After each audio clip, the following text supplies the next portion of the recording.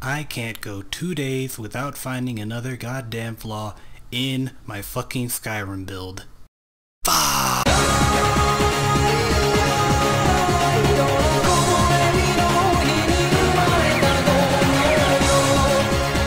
What's up guys, this is Zero to Mikitsune, and today I'm going to show you a particular bug I found in Race Menu Bodygen and 2 ways to fix it. Now, when you first load your game, any armor that has been morphed by the Bodygen system has a chance to show up with no textures. Now, the easy solution to this is simply to unequip and re-equip your armor. And there you go.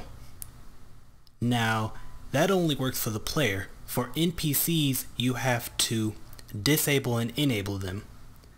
So that's not really a feasible thing, as you have to do it every time you see an NPC with this problem. Granted, that fix lasts for the entire play session, but only for that play session.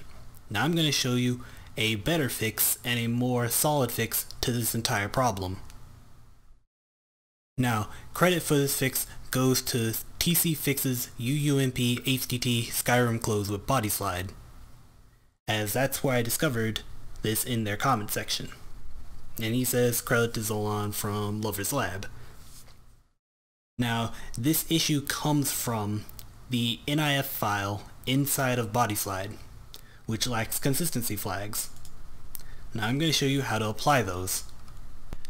Now, as you can see here, we are inside the folder for our particular body slide set, Skyrim Enhanced High Poly UUMP Body Slide, and we go through the Caliente Tools folder, into Shape Data, and then into the particular armor that you want to correct.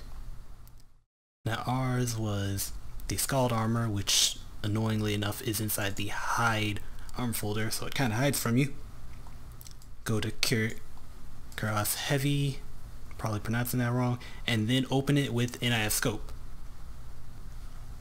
As you can see here, this is our armor, and the particular areas we need to change are right here. NIF Tri-Shape Data and NIF Tri-Shape Data. Simply scroll down till you see consistency flags. You see how this is CT mutable. That is what you want, so this one's already correct. This one though says CT static. You have to double click on it, switch it to mutable, and that is it. Proceed to save, rebuild, making sure Race Menu Morphs is selected, and now we load back into the game.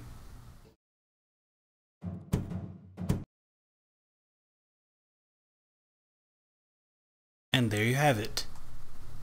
It is now fixed permanently for all characters to use.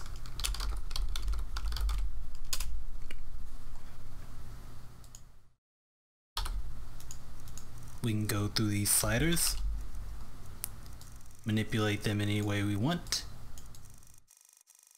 and everything's still good. And for the final test, we transport to Whiterun, as one of the earliest ways you detect this problem is with Rhea as they're fighting the giant. You will see her inside of a untextured Scald armor, and you'll see Ale with like half her body missing because, you know, that's weird. But now you know the cause of the problem, and now you know how to fix them. You can see they are fighting over there. Rhea's armor is corrected, and Ale is naked. Thanks for watching, and I'll see you guys next time.